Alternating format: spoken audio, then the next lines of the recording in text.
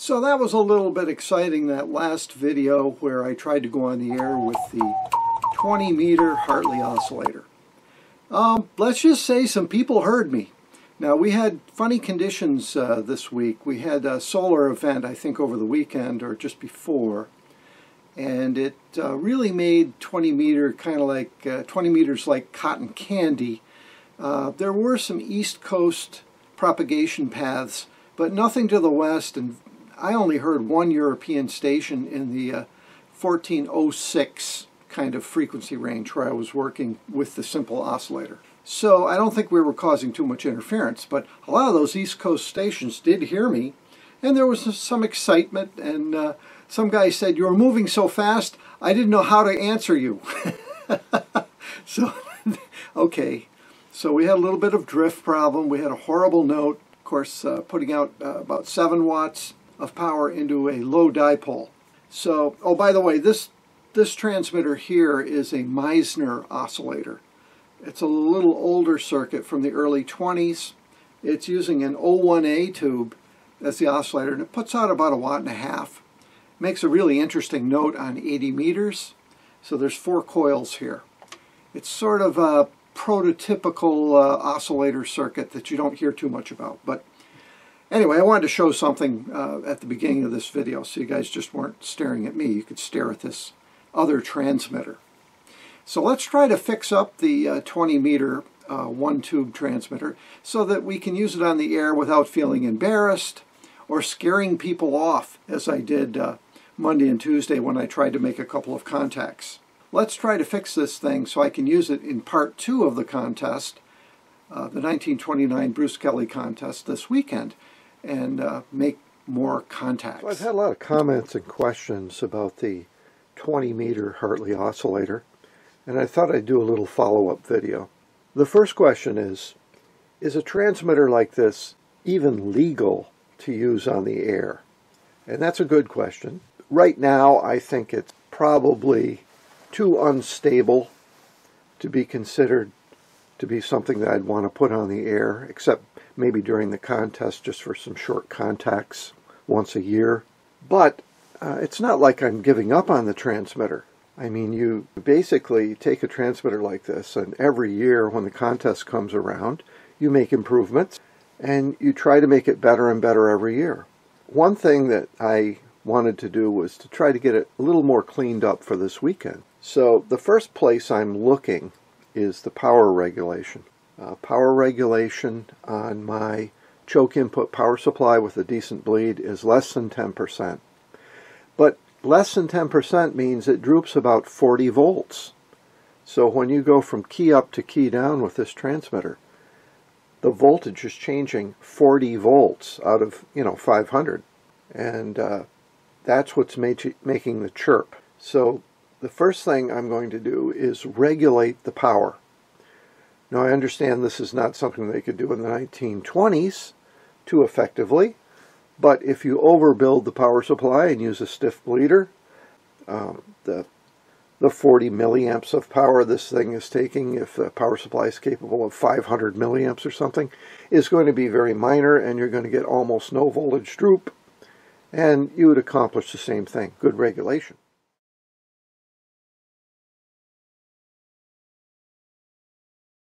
I made the output link a lot heavier. You can see this. It's now number 10 wire, and I'm still doing very light coupling. And the third thing that I did was I started playing with the resistor in the grid leak. I started out with a resistor that was a 5-watt carbon composition at around 8.2K. And now I've increased that to a 20-watt wire-wound resistor and lowered the value some to put more current into the tube. So we're going to see what that does as well. Finally, I had some questions on how clean is this thing. I'd like to see the spectral analysis of this thing, for instance, on the second harmonic. So we'll take a look at that as well. So those are some things that we can do to try to clean this up a little bit. with my power regulator. I'll show you the schematic. This is something I've used on a lot of different circuits. I've especially used it on the ARC5 command sets. It's basically just a stack of Zehners and a pass device. In this case, it's a high voltage MOSFET. This MOSFET's rated for 600 volts DC, drain to source. So, you know, that's a minimum rating, by the way, on those MOSFETs when they rate them in volts. And it's very happy. It has no problem putting out the 30 or 40 milliamps that the tube wants. The regulation's excellent. It's less than a volt of change. So let's see how that cleans up the node a little bit. Also, I put in one more stiffener on the panel since you saw it last. Let's see how this thing keys now.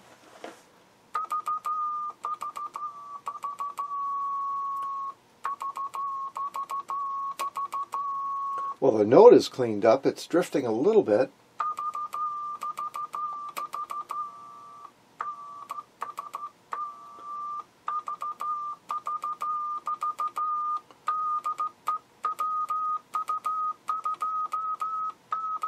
Not bad. I think we can fix that drift with the tap, but boy, the node is really clean. So it looks like that voltage droop is what was causing the chirp. It's drifting down.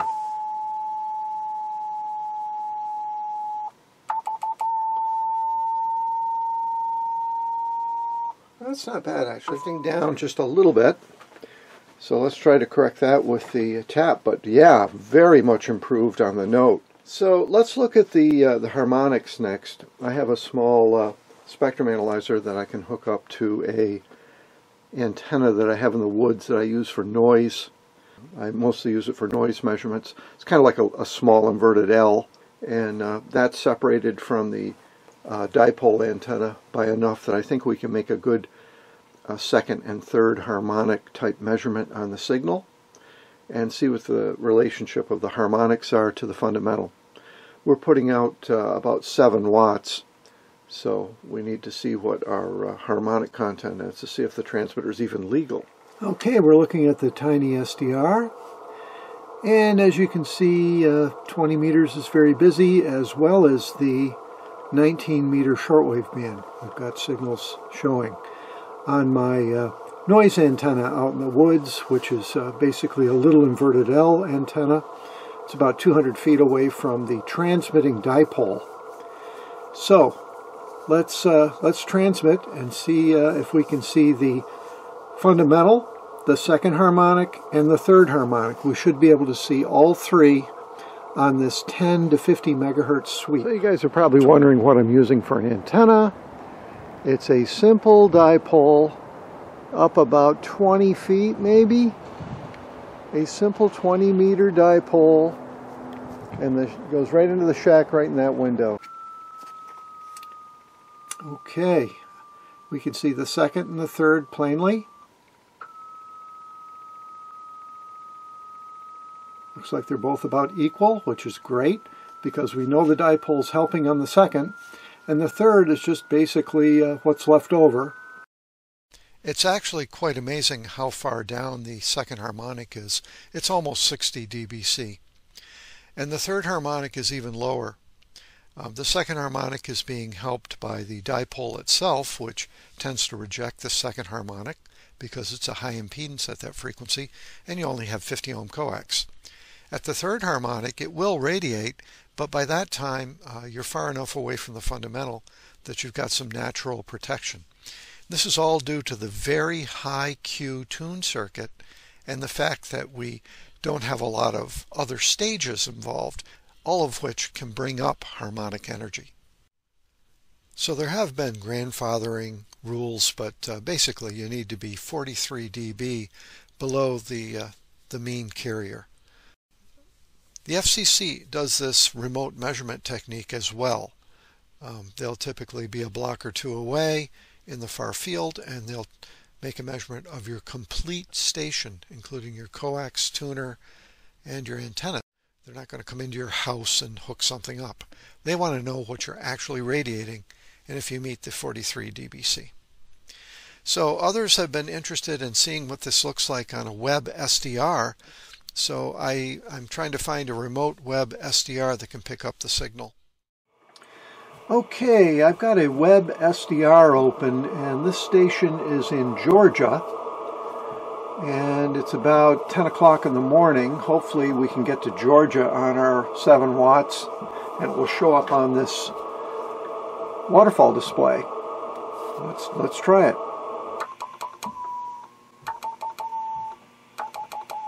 Yeah, there we are.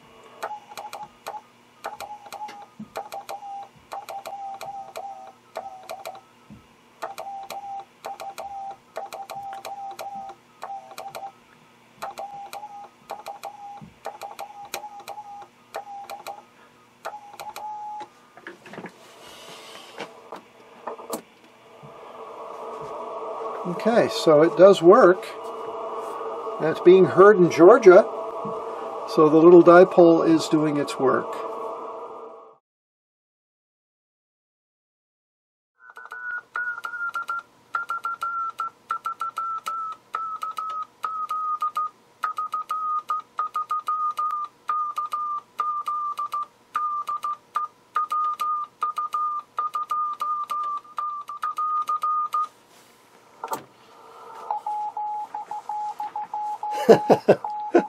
He's trying.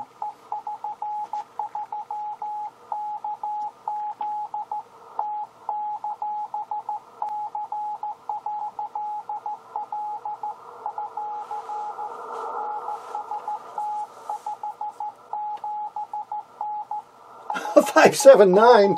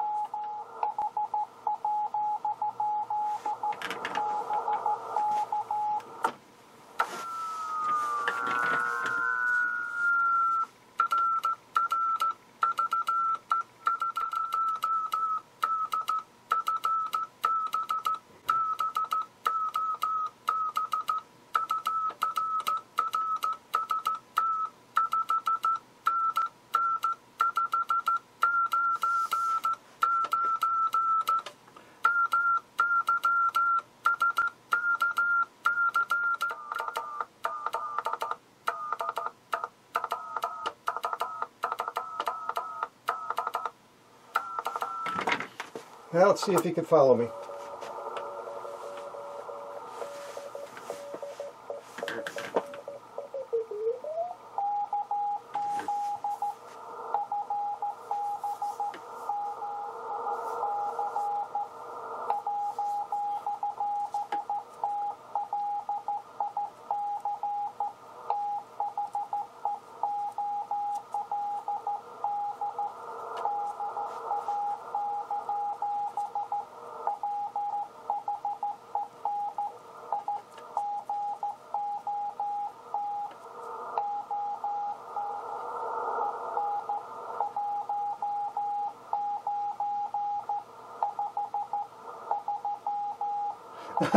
Like the old days when I got on, 1953.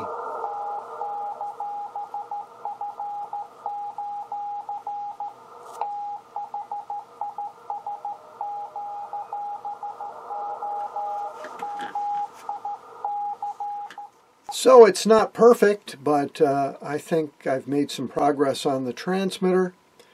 We now have a good note at least. I would say we're wavering up and down about 500 hertz.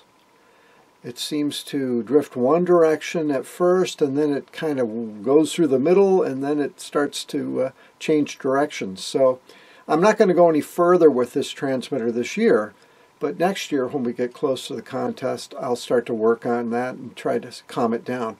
It might be just a matter of running less voltage, less heating of the parts, probably the less drift of the frequency. But I've made some significant improvements, Instead of the 595, I now have a 579. And you know, the guy that I was talking to there, the Canadian, he was using a QRP rig at 5 watts, and he probably had very limited filter options. So he had to really tune around and follow my signal as I drifted around. But he was able to do it. At least he gave it a shot, and we had a good QSO.